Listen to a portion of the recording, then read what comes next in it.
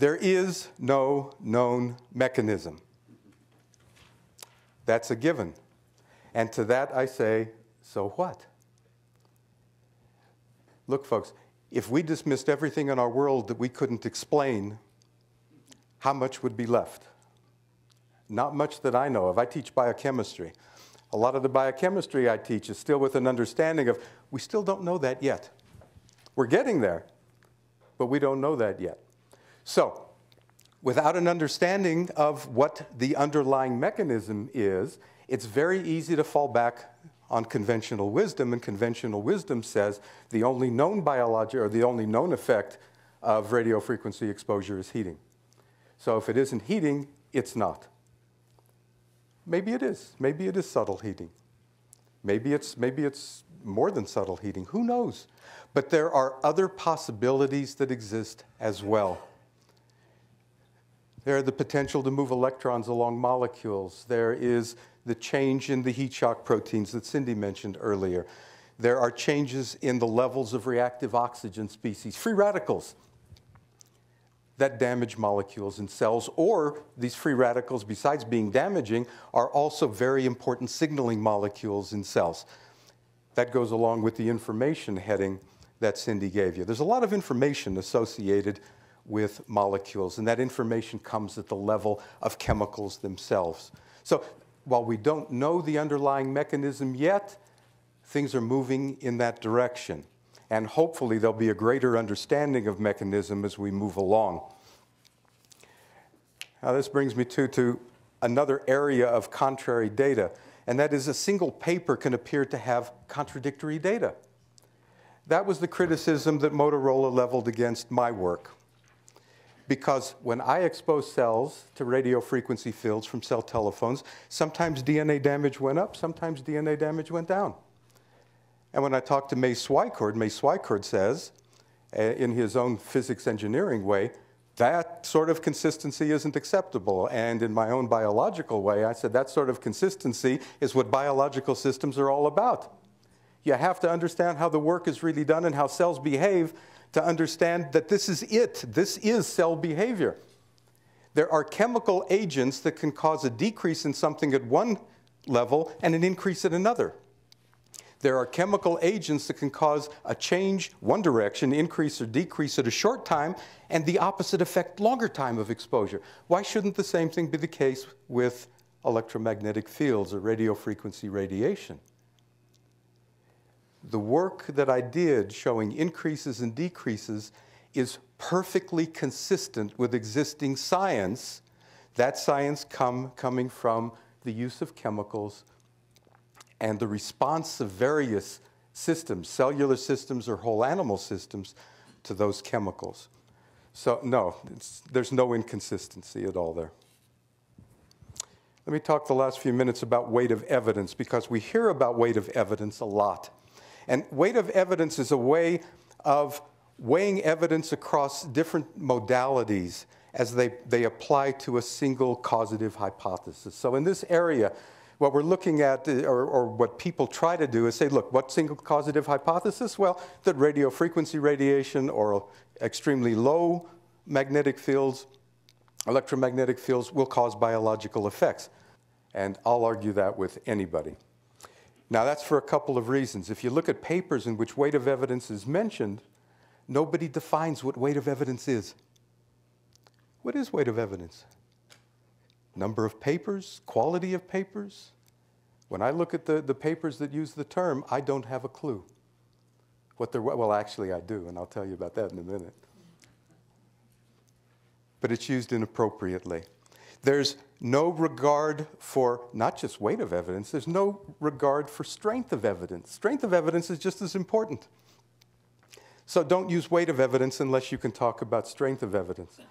Also, if you're going to really do a good job looking at weight of evidence, you have to critically evaluate papers. You have to look at the techniques, critically evaluate the techniques, critically evaluate the overall methodology, critically evaluate the use of controls, critically evaluate the data collection, critically evaluate data evaluation. It's not done. It's just not done in papers that deal with weight of evidence. Now, I want to give you a quote. There's a fellow named Sheldon Krimsky who is with the Department of Urban and Environmental Policy and Planning at Tufts. And Krimsky is a recognized expert in the area of weight of evidence. And he said, weight of evidence is a vague term that scientists use when they apply implicit qualitative and or subjective criteria to evaluate a body of evidence. It is a seat-of-the-pants qualitative assessment. And that's his feeling as far as this is how he views the use of weight of evidence in relation to scientific matters. The problem is this. When weight of evidence is generally applied in the area that we work in, it really is weight.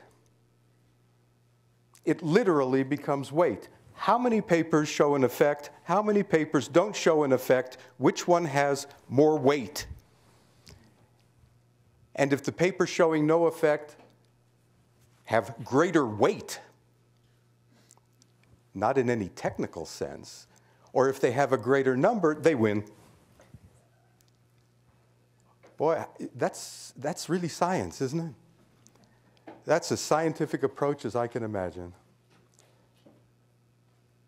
I don't think so. You don't use papers to cancel one another.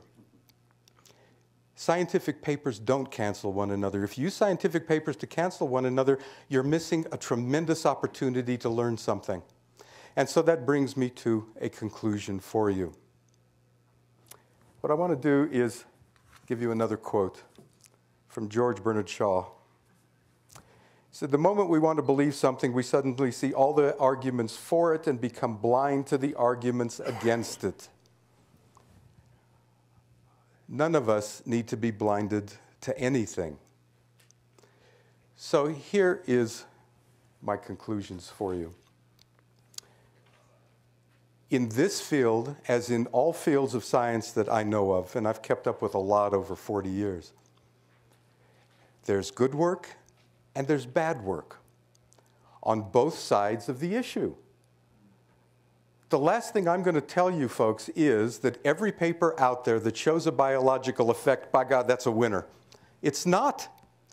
There's a lot of crap out there. Scientific crap.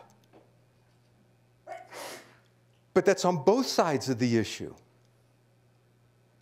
It's very, very important to be critical. It's very, very important to remember that this is not an issue about anything but the science. Without the science, this issue isn't going to move anywhere. Emotion is good. Emotion will move things a certain distance, but the underlying science has to be there. Now, it is important that we have good papers on both sides of this issue. And the reason for me is this. All it would take for me is one really, really good, well-done paper, a paper about which I could find no fault, that shows a biological effect for me to believe that biological effects are real. I don't care how many negative studies would follow. We need those positive studies, the good ones, and we need the good negative studies to give us a complete picture of what's happening. How else are we going to know under what conditions something happens and under what conditions something doesn't happen? How are we ever going to determine what dose is? How are we ever going to determine what critical parameters are if we don't look at both good and bad studies? What we don't want is to have industry dismiss the good work that's being done in this area. They'd love to throw that cloak of invisibility over the entire issue and make it go away. Well, the unfortunate thing for them is it's not going to go away. Many of us will see to that. But the unfortunate thing for us in the meantime is that we spend all of our efforts trying to counter arguments and nothing ever gets moved forward. We don't get the money to do the work that we need to do. And we need that underlying science to help advance the issue. Thanks.